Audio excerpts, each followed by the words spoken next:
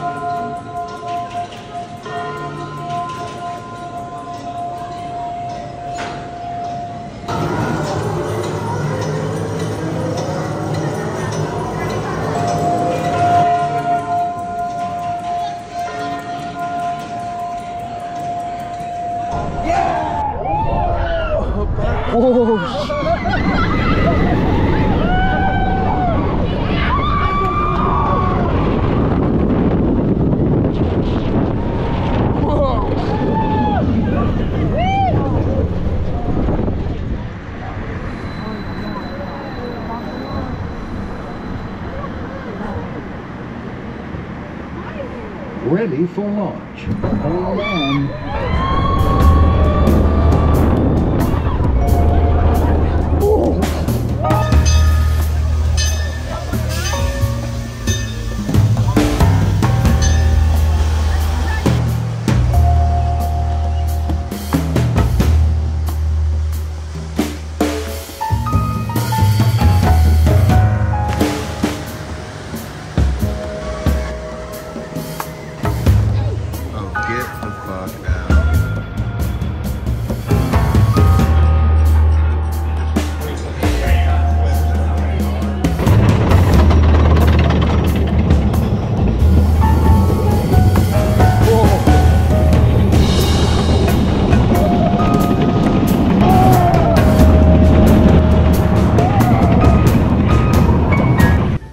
Pretty speechless with this park. What do you think?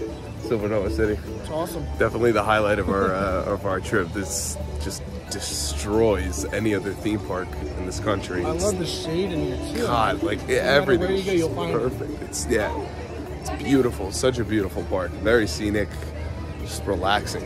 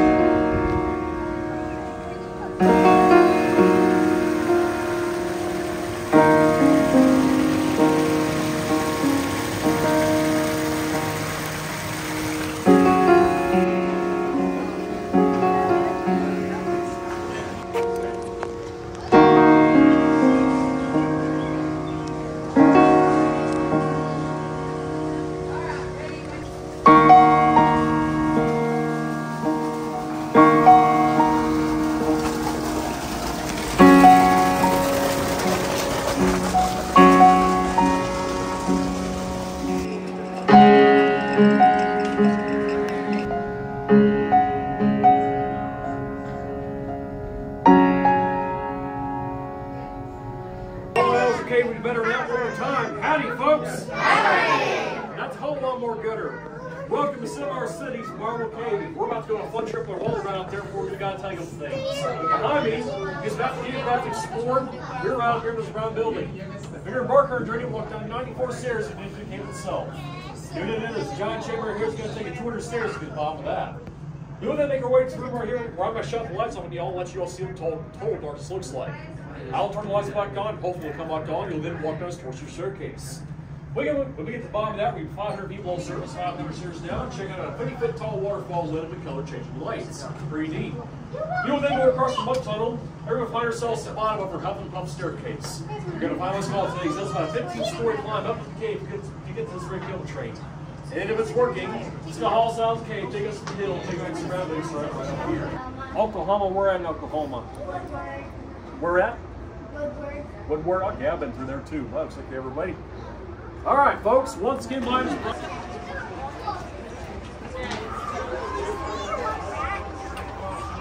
I love bats, though. They're so fun and really cool. A lot of different bats are in.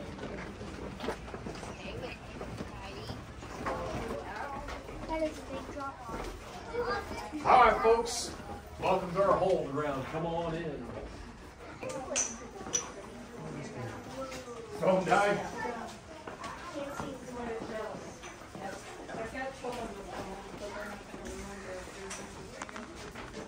Yeah, you can find myself with a nice pair of frosted great sunglasses one time. I think I'm pretty scared of heights now. Welcome, y'all. Come on in. This room is the cave. We call it the confusion room. It is 410 feet across that wall over there. It is 225 feet wide. It is 200 feet to the ground below us. This room is so big that we can fit a 20-story building here as wide as a city block. Or if we want to, we had the Statue of Liberty in here, the base down there, tucked over, have a big torch-mounted hole in the ceiling right up there. Now we call it the cathedral because of the vast size, but also there's great acoustics.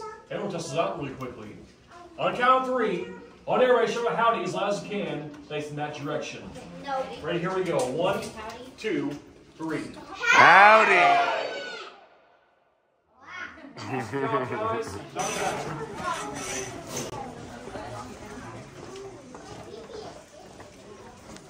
right there.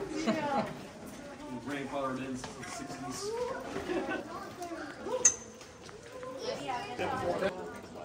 But I heard they're pretty cool though. It is neat. Because you can, it's kind of similar to Feet tall. But I'll paint you a better picture. In 1994, Marble Cave celebrates 100th anniversary cave tours of 100 years. And to celebrate, they decided to fly not just 1, not just 2, but 5 full-size hot air balloons in this room all at the same time. 5 of them. At the end of the tour, I have a photograph of all 5 together in one frame I have to show it to you. It's pretty cool. But we had our 100th anniversary back in 1994. Well, that was when the tour started way back in 1894, and they sure did. And folks, those early cave tours looked a whole lot different for you what to do nowadays. Back then, this cave had no lights inside of it, had no concrete floors, no metal handrails, nor it had that lovely steel tower up there. And this is what the cave looks like. There was natural sunlight hours during the daytime. That's a good picture right there. Now back in 1894, this cave was owned by a family named the Lynch family. That stuff will make the nose Like I said, if you need to. He watches her head. I don't. No, This is not made by us. This is all made by a river that came through a long time ago to cut this You're passage. still nice and short. One big river system. I see. No, I can see a salamander. Maybe. He said there's 3 different types of salamanders there. I'm watching where I'm going. And I'm looking for You're mostly going to find salamanders in the more wet areas Protect y'all. of the water. walk angel. Now I'm going to show you what real darkness looks like here in a second. Everything. But come on in, guys. Check out this room. There's a lot of history to cover in here. There you go. Fun stuff. All right. Any questions before we head further? Curiosity? Right over here is one of my favorite parts of this cave, the Lost River Canyon. Took that thing out about 2 years to map it in its entirety.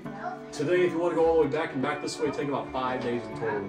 And a lot of caves, Devil's Den, because they weren't a fan of vertical caves like this. Right. They like the ones you can walk into and walk back out, but they never left the twilight zone where you can see the sunlight out. They did not like caves like this at all. And sometimes there's a lot of mud in this area. You can still see it on the walls. This right here would be about shin deep, almost knee deep in mud walking through this. They didn't dig out rock, they just had to get rid of a lot of mud out of here.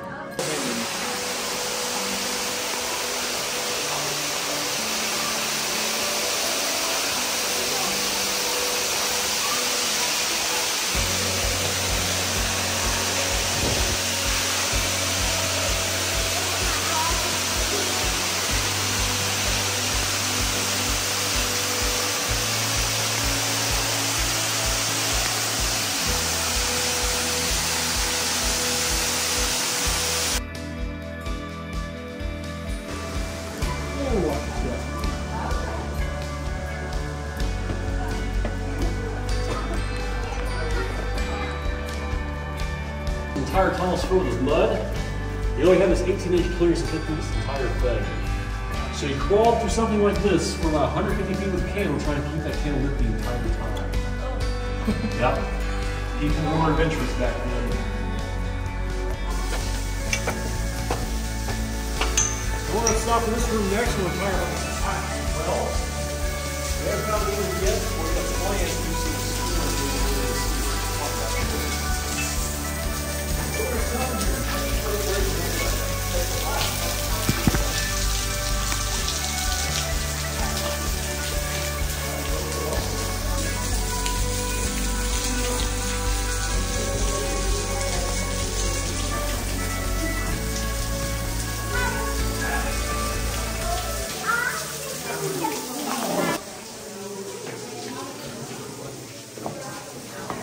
Noggin knocker.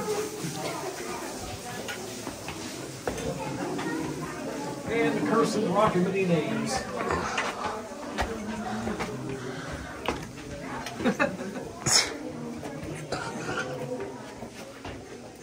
Mostly gets its names. There's a bunch of formations all together. Even extending way up that way too. We also have the 3 main food groups of the cave down here. The first food group we have is the lovely cave bacon. Right there. That does look like bacon. Sure does.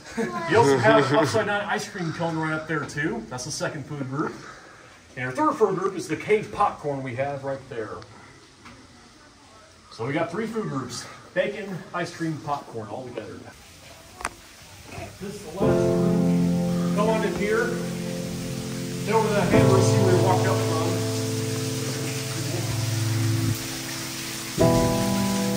Whoa. 113,000 hours in this city where you walked up from.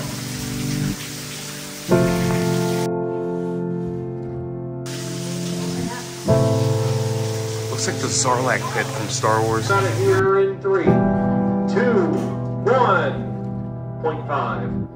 Alright, let's jump the feet in the streets of momentum. Keep going, here we go. Welcome to the WildFire protocol, starting at 0 miles per hour.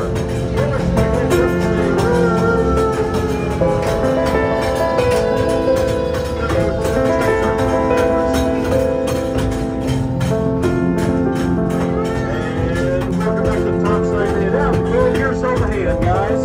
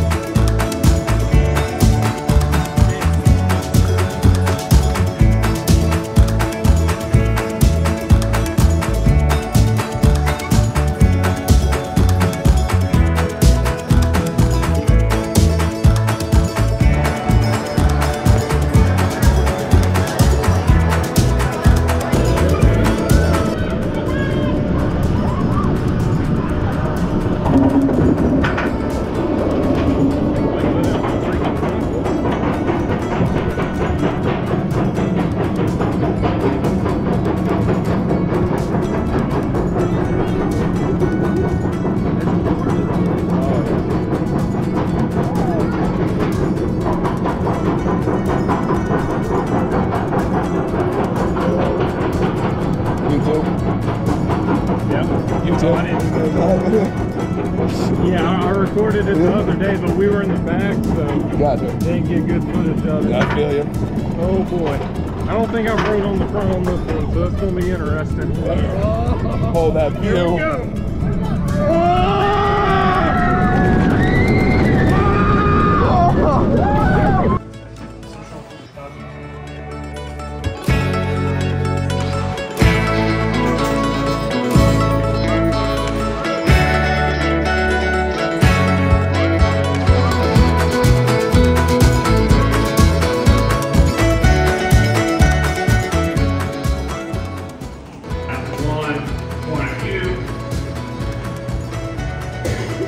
So there's really not a right answer, wrong answer. It's just really trying to figure out what Gabe was wanting to set up.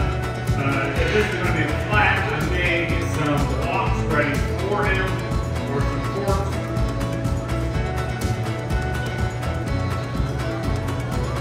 So he might be a feet or two away here. I'd smoke out of that.